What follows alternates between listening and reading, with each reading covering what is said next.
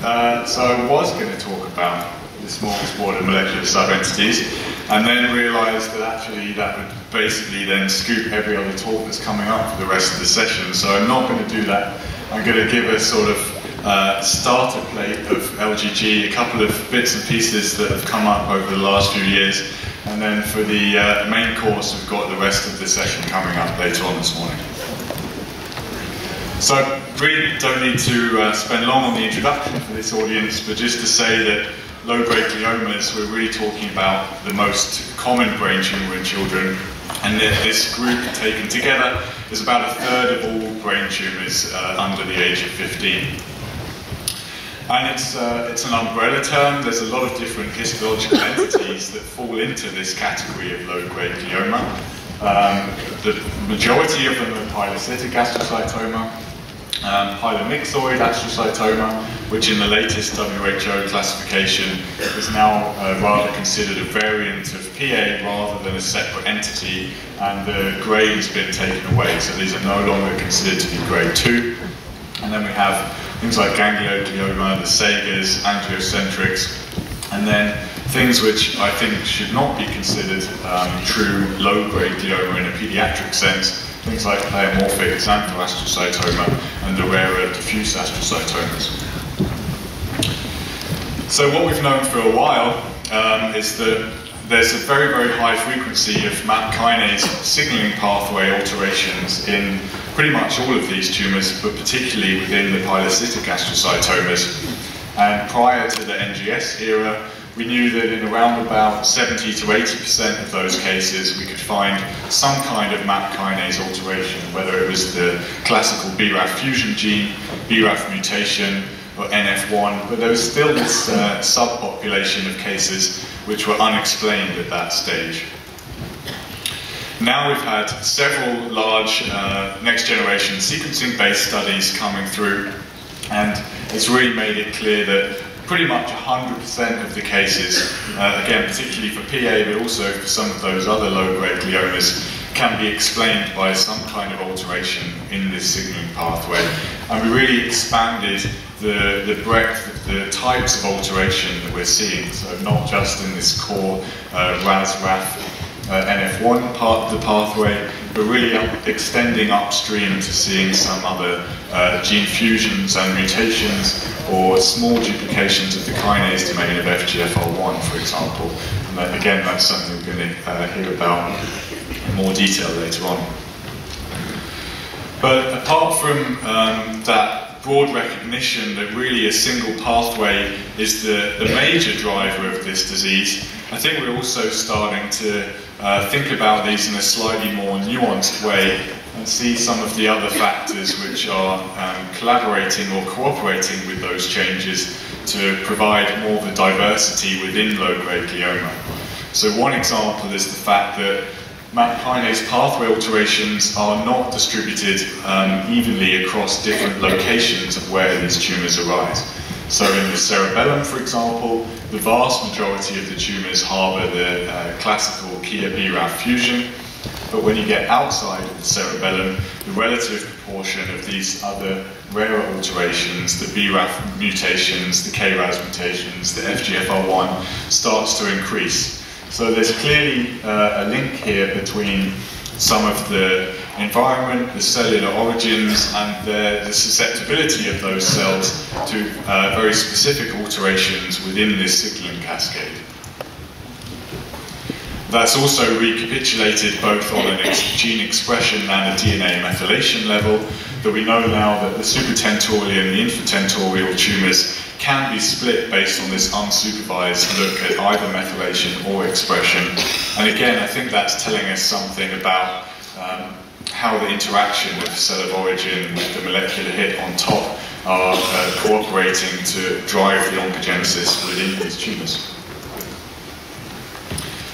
So one other aspect that we've known about for a while is this high degree of aneuploidy, but particularly in older patients, where above the age of 16, you're much more likely to see these copy number profiles with gains of whole chromosomes across various different chromosomes. But when we now take a much larger series and look at this in more detail, it's again clear that adult pilocytic astrocytoma display this pattern much more frequently than the pediatric cases, and it's certainly not a random distribution of the chromosomes which are affected. So you see chromosomes 5, 6, 7 here, and 11 are much more commonly altered in these aneuploid cases than some of the other chromosomes. And there are some which are really very, very rarely altered to the point at which they're significantly de-enriched for alterations. So we look to see whether this phenotype correlates with any other factors, and what you can actually find is that far more strikingly than looking at differences in age or location, the difference in expression between aneuploid and diploid cases is quite marked. And just pointing out two of the genes here, PLK2 and NDM2, where you see this very, very clear difference in expression. And interestingly, PLK2 is on chromosome 5, which is one of those chromosomes most frequently affected by this trisomy. But it's certainly more than just a simple dosage effect, and it might be one of the reasons that's driving this enrichment for gain of chromosome 5. And one additional aspect, again, that we've known about for a while, but we're now trying to investigate in more detail and really try to find out exactly how this is impacting on the biology of these tumours, is this phenomenon of oncogene-induced senescence. So again, where you have sort of constitutive, relatively low activation of the MAP kinase pathway over a long period, there's a feedback mechanism within the cell called oncogene-induced senescence, which switches off the growth of cells in response to MAP kinase signaling activation. And although this is generally a tumor suppressive mechanism, and it might be one of the reasons why these low-grade gliomas are relatively benign in their clinical behavior, it's also part of the reason why they might be relatively more resistant to standard chemotherapy, which work a lot better on dividing and proliferating cells. So again, when you look at this in culture, you can see that very, very rapidly these primary cultures of low-grade gliomas undergo oncogene-induced senescence and show this beta-galactosidase staining, and that's coupled with upregulation of classical cell cycle regulators such as P21, P16 and some other markers, which very quickly switch off the proliferation of those cells and are a block to being able to culture these cells in vitro. However, the work of Florian Zelt in the lab of Olaf Witt in Heidelberg is now trying to establish a way to get around this OIS process by introducing an inducible large T antigen. And when you do that, you can nicely switch on the expression of this large T, as indicated here by the RFP that also gets switched on at the same time. And this temporarily bypasses this OIS system, which allows you to cultivate those cells. And you can see here that this model, which harbors the most common 16:9 variant of the BRAF fusion, also shows very nice MAP kinase pathway signaling activity. And when you switch the system on, the cells proliferate and will divide, but without this induced large T, they maintain that senescence profile and don't proliferate in vitro. So we think that this is one way of generating now a new generation of models that we can use for preclinical testing for this disease. And then for the last section, I want to look at briefly at some of the clinical correlates that we're also starting to see now. So not just cataloguing the genetic changes, but really seeing how they might affect the biology of these tumours in terms of other clinical features. So we collected a large series of cases within the framework of the COP-LGG from a lot of different contributing institutions, and we saw some very, very clear molecular clinical correlates within that. So for example, the infant cases here are actually rather rare in the cerebellum and are much more likely to be in these harder to resect midline supratentorial regions. And you can also see in terms of histology, so the dark green was what was called a diffuse astrocytoma, and this middle green was called pylomyxoid. So you can again start to appreciate that in the infant tumours there might be more diagnostic uncertainty about exactly what these tumours are. They're not looking always like typical parasitic astrocytoma. So that then maps onto the fact that if you look at the youngest age group of patients, they have a worse PFS, and that's been known for quite some time. But I think that quite a large proportion of that is the fact that within this group, not only are you enriching for the particular regions which anyway have an inferior PFS because of accessibility to surgery, but you're also enriching for other histological oddities in there which might not truly represent what we should consider as a classical low-grade glioma. So to mention BRAF V600E, we know that this does occur in PA, it's common in ganglioglioma, and it's also common in pleomorphic xanthosarcoma. But from the series we had within the true molecular PAs, there was no evidence that the BRAF V600E mutated tumours were doing worse than the tumours with other alterations in that pathway. And conversely, if you look at tumours which were originally histologically diagnosed as a glioblastoma, what we see is that almost all of the cases in that series which harbour a V600E mutation actually fall rather into a group of either PXA-like or LGG-like tumours. And within this series, whether you look at the BRAF wild type or the BRAF V600E cases, the tumours which look like PXA molecularly are doing much worse than the tumours which look like a true molecular low-grade glioma. So the true biological glioblastoma with V600E is extremely rare, and even in cases where it looks histologically like a glioblastoma, we have other molecular evidence that actually is behaving more like a low-grade or a PXA. And without question, we know that BRAF V600E inhibitors work. They definitely show a very clear response, and I still wholeheartedly agree that we should consider to make this a standard of care, possibly for all V600E positive gliomas. But I think when we're starting to see some of the case reports and studies coming out now, we just have to be careful of comparing survival of V600E positive high-grade glioma with a very, very typical standard glioblastoma.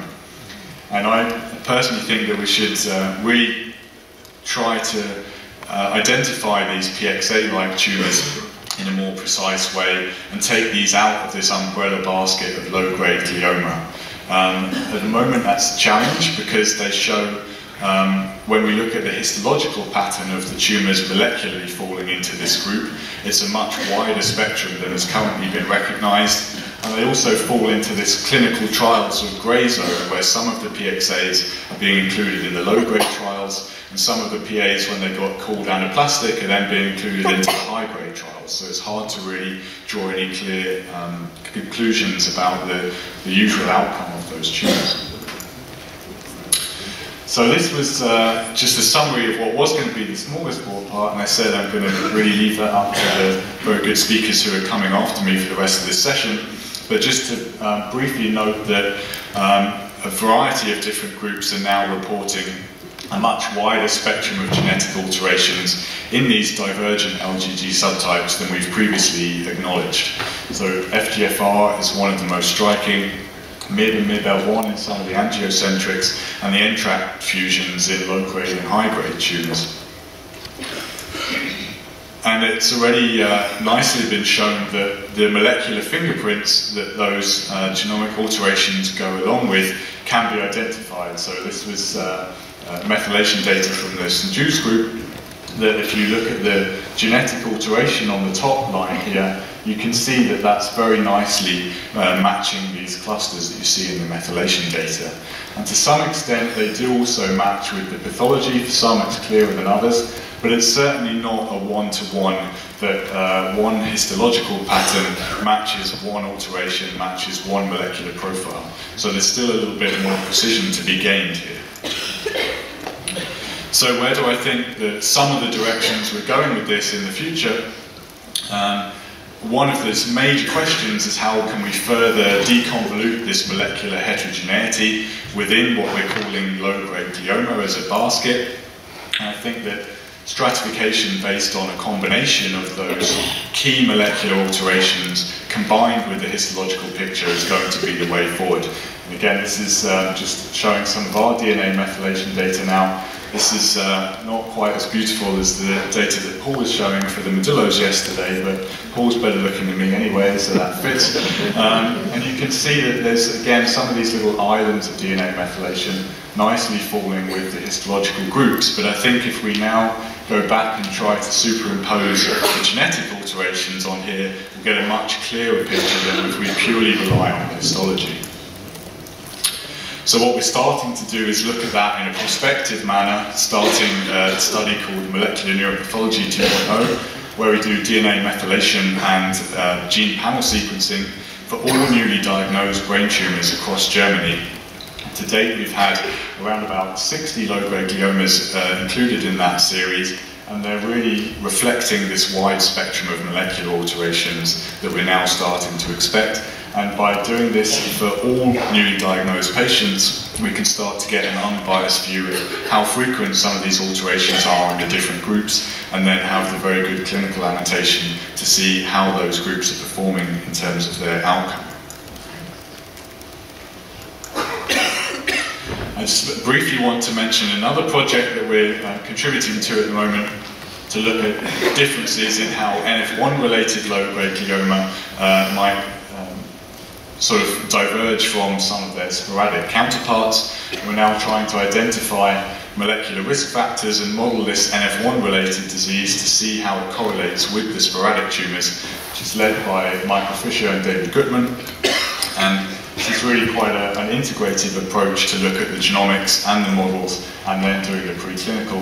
And here we really desperately need more samples, especially fresh frozen material from NF1 altered low-grade gliomas. So if you have any of those cases where you'd be willing to contribute material on a collaborative basis, then please get in touch with Michael Fisher in Philadelphia.